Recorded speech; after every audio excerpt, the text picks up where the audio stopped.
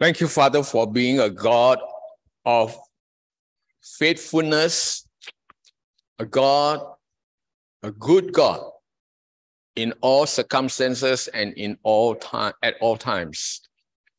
I pray, Father, a blessing for all present. I pray, Lord, a blessing on our children, young as they are, and upon the parents who entrust them to the teachers. And just keep us alerted, Lord, that we are your children. I pray, Lord, that as we look into your words, you give us a humble heart, a heart that will not only just hear, but will also act upon the way that you want us to. This we pray and ask in Jesus' most precious name. Amen. Thank you for praying for one another, and just continue to do that. All right, don't take each other for granted. People come in, some of us are very excited, some of us are not so excited, but remember to pray a blessing that we have kept the Sabbath and the effort that is behind it all, that we don't always can see. All right, I'm going to continue my message from last Sunday, but let me do a very quick review of where we are. Actually, from December until now, and I find that literally, I think I'm the one that's going to wrap up almost the messages about moving. You know, we are talking about moving out of this place. May not necessarily be the physical move, but we are talking about moving, and it has been emphasized to you. It could be spiritual and it could be physical. And starting it off, Pastor Joshua just make it very clear to us that change, whether you like it or you loathe it, is inevitable. It will come, there will be change, but when God is the one that initiates the change, it is always for our growth. It is always for something better. And when we look to Him and we depend on Him, or we are forced to depend upon Him even more, then it is always hopeful. Then Roy Lam followed through with Joshua chapter 3 of how to move victoriously, or how to make this one, this move, right, an experience, right, of what we call success, not necessarily in the world's way, but it is. And he emphasized a heart to follow. A heart to follow, the faith to believe, and the courage to act. And last week, I distilled it a little bit about this, and that as we follow, all right, it is our obedience to follow. We must be obedient, but we must be sure that we are doing it God's way. You can follow God in your own way and do things in your own way. But we want to make sure that we are doing it God's way. And I highlighted 2 case studies of how, if we end up, all right, 2 persons who ended up with the best intention, right, with the best motive, right, ended up with fear, right, with panic and restlessness because they were doing it their own way. And it doesn't necessarily take place immediately. It might be years down the road, but that's exactly what happened. Now, just in case you think that I am rounding up this message, we are at the end of our transition. We are actually at the beginning of transition. The way I look at it, we are just at the very beginning. All right? We are just at the entry stage. And at the entry stage, I think it is important to remind ourselves that the spiritual, as we evaluate, we are evaluating. When we evaluate, the spiritual must precede the practical. The spiritual aspect must precede the practical. We must be paying attention to the ministry first, more than about places and everything.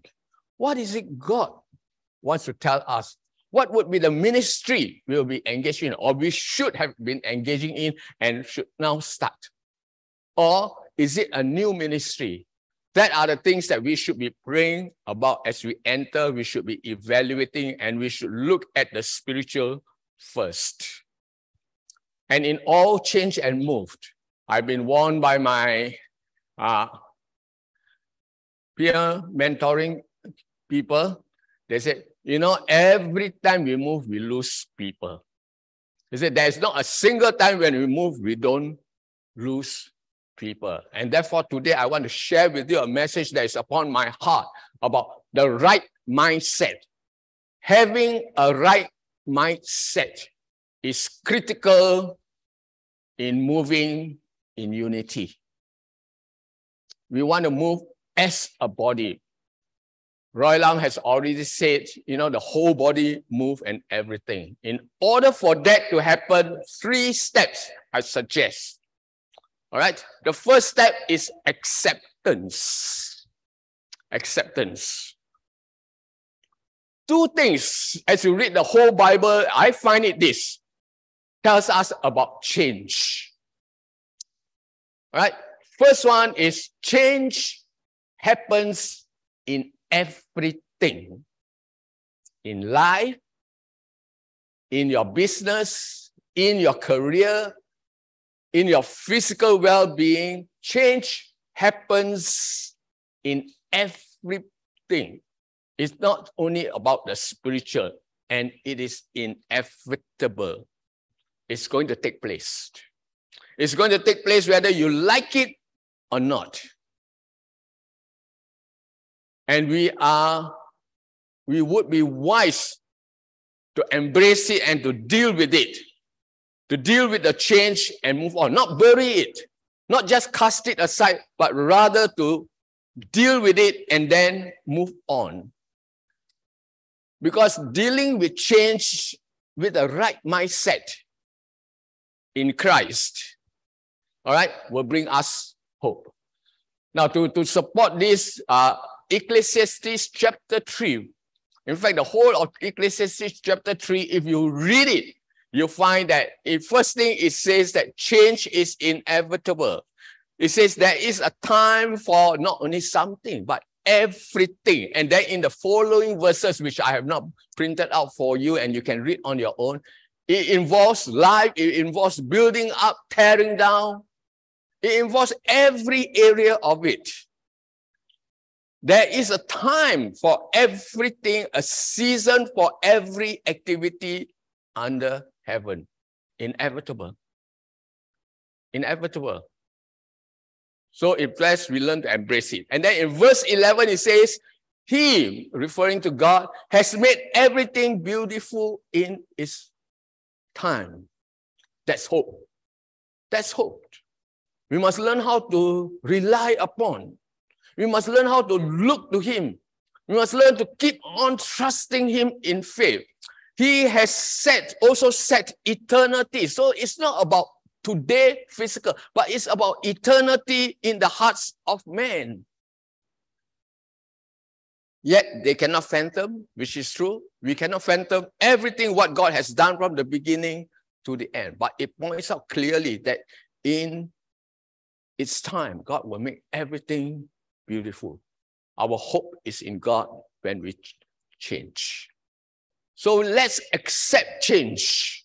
It's inevitable. I think at the rate that we are going and the way that we have been up to this stage, the change is coming. You can't reject it anymore. It has come. It's just how do we deal with it? Are we going to accept it? And I'm not saying accept it in a sense that no choice already. What can we do or anything like that? But we need to accept it rather than resist the change. That's the second thing. The Bible teaches us, Jesus teaches this, that there is a tendency to resist change. The more we are aware of it, that change is inevitable and that we tend to resist, we are more prepared. We can train our mind not to resist it. We can train our mind to learn to accept it. Jesus, in 2 parables in the New Testament, highlight our resistance to change. Even if it's for our growth and for our good, even if it's for something better, he highlights it that we are very resistant to it. Matthew 9:16. He says, no one sew a patch of unshrunk cloth on an old garment. For the patch will pull away from the garment, making the tear worse. Neither do men pour new wine into old wineskins. If they do, the skins will burst and the wine will run out, and the wineskin will be ruined. No, they pour new wine into new wineskin, and both are preserved. Don't get this wrong. It's not that we must anyhow accept new ideas or new ideas are good and the old ideas are bad. That's not the teaching. It's actually highlighting. Jesus was teaching his disciples the new chapter of their life, of the Holy Spirit coming and working of the Holy Spirit in their lives. He was teaching them about that new chapter is going to happen. But the Pharisees and the Sadducees and the teachers of that time could not take that. They were so rooted in the teaching and in their way of functioning and the way that they have been functioning that they cannot accept that there is a new thing that is coming. And therefore, Jesus used these two parables to point out our tendency to resist change, even if it's for our good. When I read this, I realized something. It is better to accept change than to resist it. Resisting will only cause us pain, will cause us to miss the blessing in Jesus' case. The Holy Spirit empowering them. They miss that altogether. They want to do it in their human form, their own human way. And we are actually hurting ourselves. And both the wineskin will burst and the wine will run out. It's a lose-lose situation. I remember I was taught about change.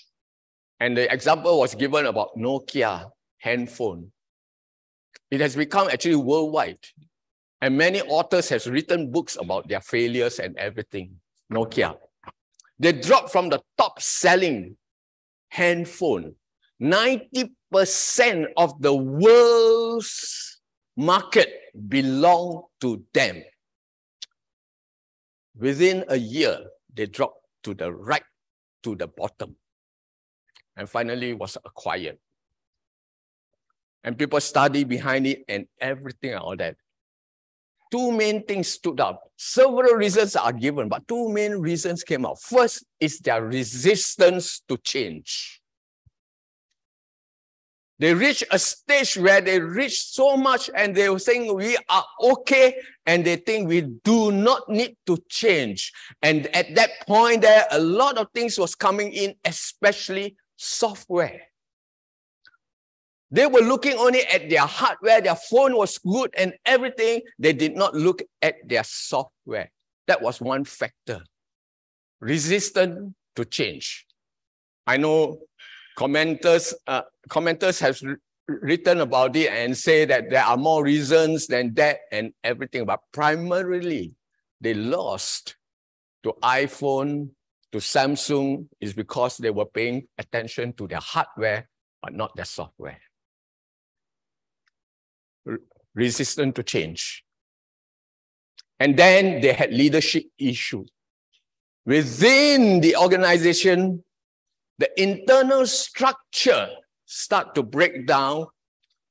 And in its breaking down, actually, it was pointed to complacency. 90%. Who else can take over? How long? It cannot be in 1 year you drop right to the bottom. There was complacency. There was, of course, internal conflict, but the conflict was caused by you rub my back, I rub your back. You pat me, I pat you. Let's not bring up the real situation that we are dropping. Leadership issue.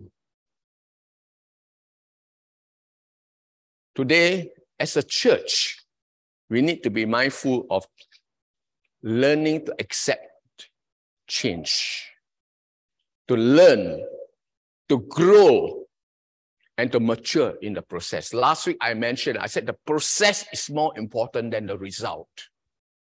The process is more important than the result. We want to learn. Even if we make mistakes, we want to learn. We want to mature in it. We want to grow in love. We want to grow in depth of trusting the Lord. That's what I mean.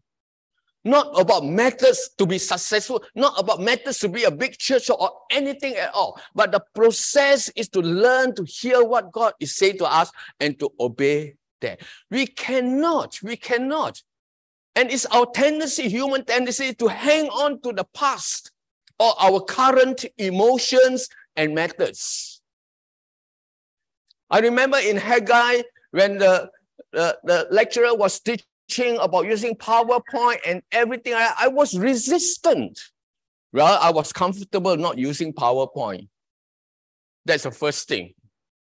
I was also afraid of exploring PowerPoint because I'm not good at it at that point there. Not that I'm good now. But that's really the case. I was resistant to it. And I gave myself reason, PowerPoint is not the best. Everybody is looking there. Nobody is looking. And eye contact is important and everything. But the truth of it, the ultimate thing is that I'm resistant. I want to hang on to my emotion and everything. And finally, the lecturer one day had an opportunity to talk to me. And of course, we talk about other things and all that. And then he asked this question, How Beng, why do you think PowerPoint is not good? And I shared with him. He says, your preaching, is it more important people look at you and forget it, or more important that people go away able to remember because you use PowerPoint? Resistant to change. We cannot hang on to the past. We must learn to how to accept it rather than resist it. As a church today, we must be mindful that our software is ministry to people. Don't concentrate on the hardware, location, the building, the equipments, and everything. That's our software. People are the very fundamental God has called us to minister to. And in restructuring, maybe Nokia can teach us something. That the church rises or falls on leadership. Within Nokia leadership, there were issues. And it points to us, the church rises and falls on leadership. Change usually means leadership takes a major role and it rises or falls. Facing acceptance, right? This very stage, until we have heard God speak, we can be sure that God has spoken, and we come to acceptance. Accepting it brings us to a faith crisis. What do you mean by faith crisis? You can say, I accept it, but are you going to move on from there? Or are you going to say, I won't accept it, and you drop out? It's a faith crisis. Up to this point, we have not obeyed yet. It's just at a juncture where we will remain stuck or we will move on. And the next step is adjustment. Adjustment. With acceptance, there must be adjustment. It is a mistake. And I learned this in Experiencing God by Henry Blackaby. It is a mistake to think that God speaks, we obey. And then we wonder in the end, how come never obey? It's because God speaks.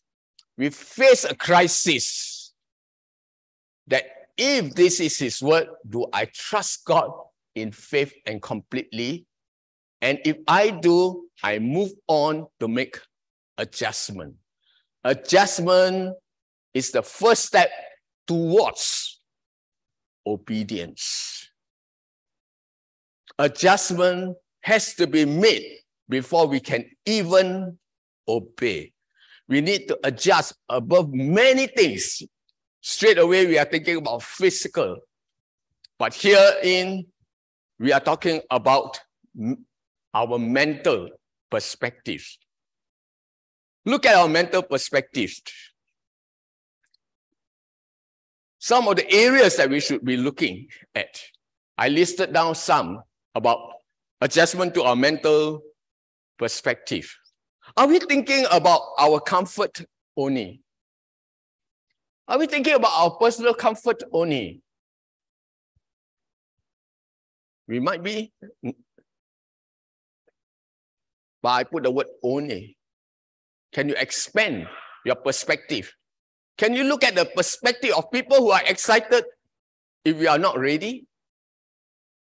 And if you are ready, can you look at the perspective of those people who are not excited? You see, the mental perspective has to be adjusted first. Are you thinking all the time of how are we going to adapt? And you are just working upon that. Oh, when that happens, I have to do this, I have to do that, and everything. Mental perspective has to be adjusted. If not, you will not obey. What about, are you saying to yourself, I will not be moved. I will not budge. Have you already decided to dismiss, reject, or just play that I've lost already?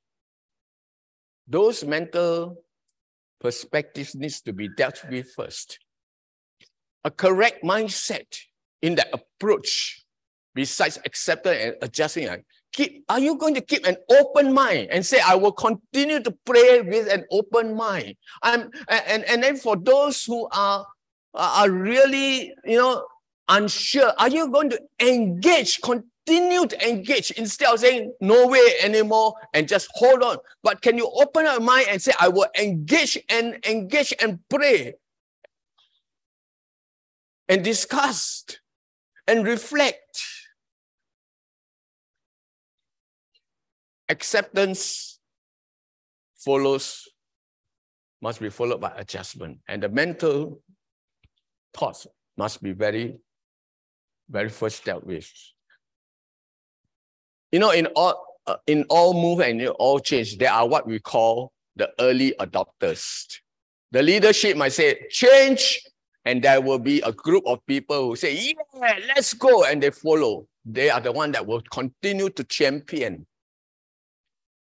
And then there will be what you call the late adopters.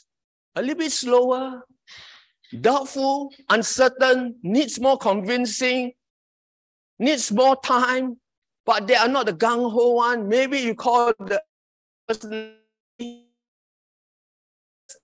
thinking are just more careful.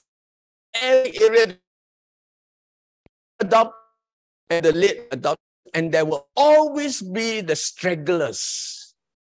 People who just drag their feet, who never think about anything. And even in the crossing of the river Jordan, there are stragglers. That's why you have to wait until the whole nation goes. Not everybody is in the front line, in the first position and everything. There will always be stragglers. Herein, I give some advice to myself and to those who are the first adopters or the leadership. We need to be patient. We need to be patient. Are we willing to be patient to wait, or are we just going to run ahead? You follow me or you get lost. Wait patiently for the Holy Spirit to work with the body. Wait patiently to explain to the late adopters. Wait patiently that you'll take time to talk to the stragglers. Understand their perspective. You see, this is why I'm saying they're my perspective. And as you wait, you are waiting upon the Holy Spirit to change their mind, not your effort alone. So that there is unity. And everybody have a mindset to say that for the sake of the body, I am following them. I'm going to make this move. There are things for me to learn. There are faulty perspectives regarding actually the real physical ministries. All right? In Isaiah 54 verse 2, it says this thing. Enlarge the place of your tent. Enlarge. We love that part. But what about stretch your tent? Right? Stretch your tent curtains wide. Do not hold back. Give everything you have. Lengthen your cords. Put in more. Put in more. Strengthen your stakes. Go dig deeper into it. Is our mental perspective adjusted such that the move may require stretching and straining us than the present physically? You might be quite comfortable here. You might be serving already and you say, okay, I'm serving to this. But in a move, you might be pushed even, stretched, lengthened some more. And you want to notice something. It involves more than one area. The cords, the tent, the stakes. Additional lengthening, additional digging. And certainly, is your perspective that everything moved there will be smooth, or it's just a matter of getting adapted? Are you prepared for pains, disappointments? Are you prepared for unexpected challenges? You see, adjustment to the physical is easy. Adjustment to the mind, the right mindset, is that it is a very challenging thing. Have you thought about, hey, this is not just about a crisis of faith and we move, that means we have passed our faith test, but that we will be tested in that process, not only at this point.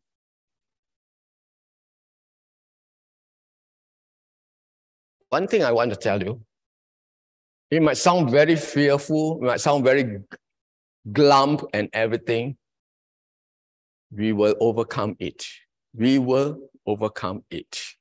You know, Singaporeans, most of us drive, or even if you don't drive, you know that if you go to a country like recently I visited Vietnam, left-hand drive.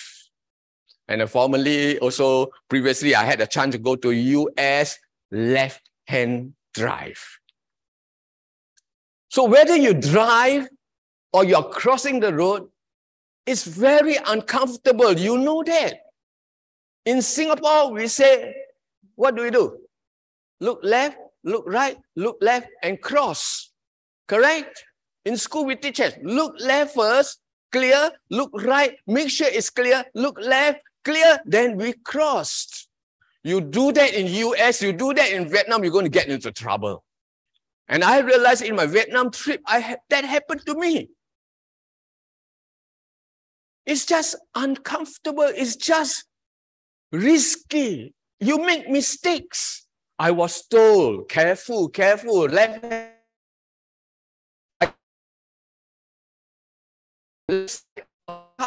Get in as a, and I see a driver there. And then, oh, wrong side. It's a good example for us to know that it will be strange, it will be uncomfortable, maybe even risky, and we will make mistakes. We have to unlearn some habits in adjustment. We must unlearn some habits. But eventually, you will learn it.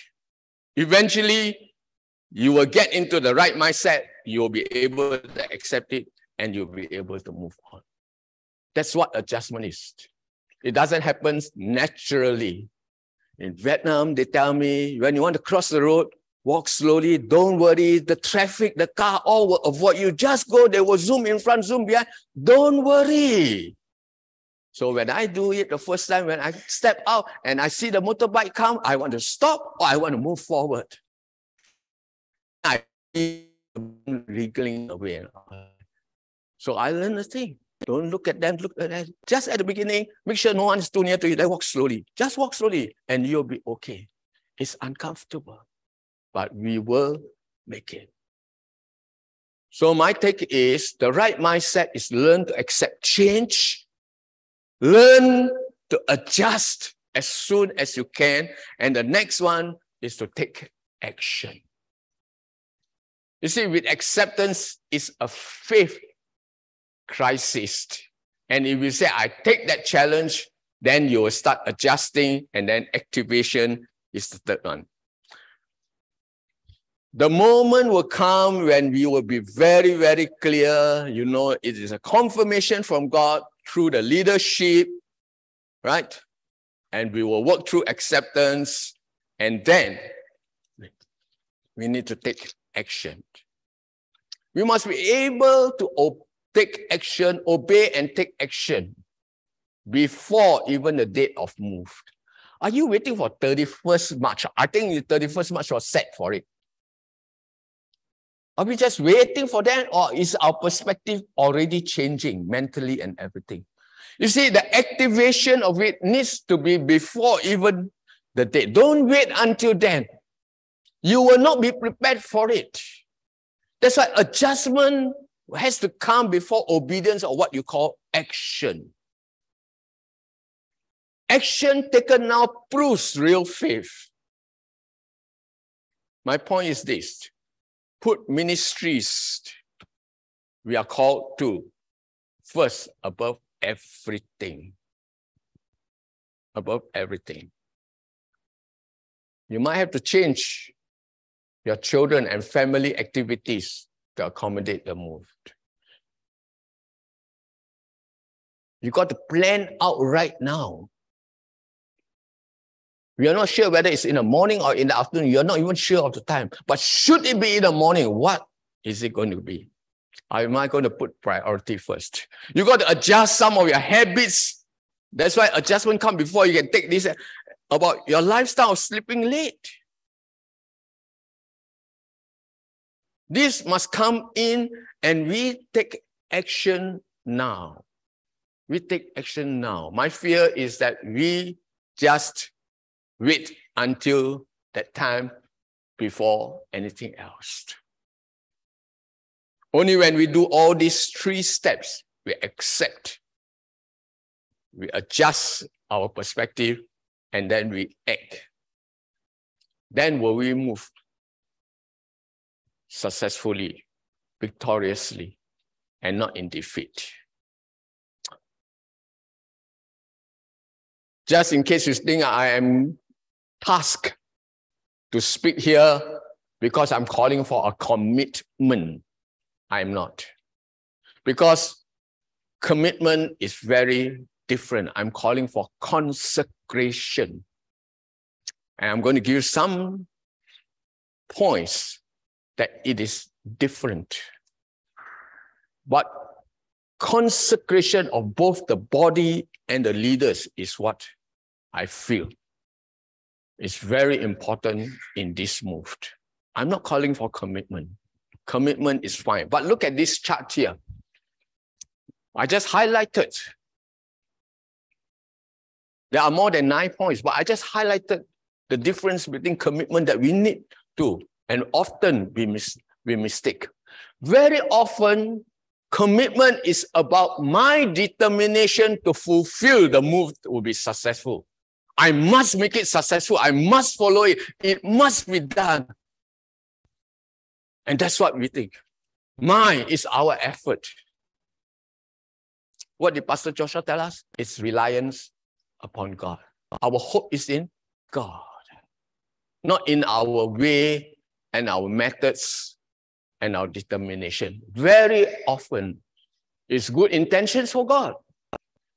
No harm, but that is what it is. Your ability to perform, and you go down, all right? But I want to highlight something. Do you realize that commitment can exist even in disobedience, sin, and rebellion? Yes. There are people who are committed, but it's committed to disobedience. Sure, you may not be doing that. You may be thinking, but is there disobedience in our lives so that God can use us and answers our prayer, can help us overcome the challenges? It can exist, and therefore I'm not calling for commitment, because it can exist in disobedience, sin, and rebellion. A stubbornness, a won't have it. Another thing, commitment usually choose what you want to commit to. Right? So some of us are very early adopters. We got to be careful. Maybe, you've been waiting for a change. Your nature is that and everything. So you commit yourself to it, but you choose what you commit to. The idea behind is we obey what God directs. It's not what we are committed to. If God says so, and even if I don't like it, I have to follow it through. It's my relationship with God. Consecration, God works through us. And it calls for that surrenderedness. It calls for that everything, God, you are first. Family cannot come first. Convenience cannot come first. Money cannot come first. Career cannot come first. God calls me to a consecrated life. Set apart for Him. This is very difficult to hear, but we are in the process of growth. But don't mistake commitment for consecration. Leaders got to be very careful. And very often we hear people say, I'm committed, I'm committed, I'm committed. And when things goes wrong, no more commitment. Or they change their commitment. And then we burn out. We burn out. You know what? One thing as a pastor I'm most fearful about? People will say, Pastor, I'm committed to go with you. All right? And they go with me. And they go with me. They are committed to the cause, they are committed to the reason, but they are not consecrated because they will not surrender their time, or they will not surrender certain areas when it is called for. The ministry that you are never involved in, if God calls you to that, consecration means I am set apart for that. I will do it. So be very careful. Surrender means giving up all disobedience, sin, and rebellion. It has to do with other parts of your life. It's the being part. The being is more important than the doing. I'm saying that again. Right? The character is more important than the competence. So let's understand that it's more than a commitment to, that is a consecration. Will you reflect upon this? Will you reflect upon this? A right mindset requires us to accept that change is inevitable, and therefore I will embrace it. That you will embrace it. And you will be confident in the Lord, not in ourselves. You will be victorious when we do it God's way, not our way. We do it God's way. And then we consecrate yourself. This is just the entry stage of our move. I pray you will take what I've shared today and reflect upon them and ask yourself, Lord, what are you speaking to me? What are you working in my life all about? Let us pray.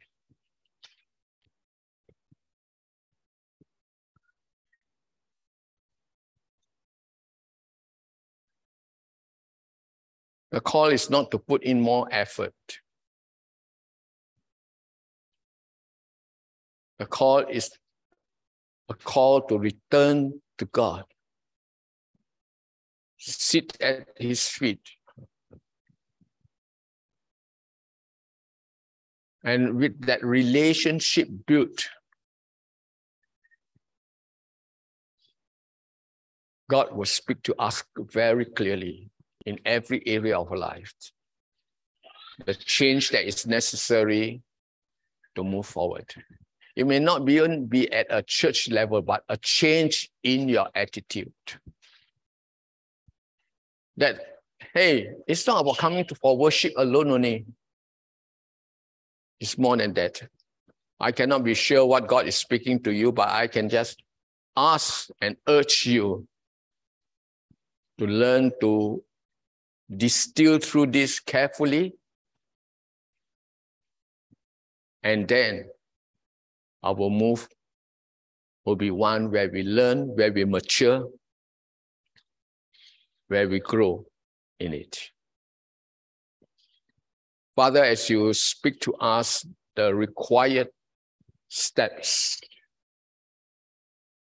I only see one thing. You keep us pointing us back to our relationship with you. And we want to start there. Would you start with each of us at where we are? I pray for you to be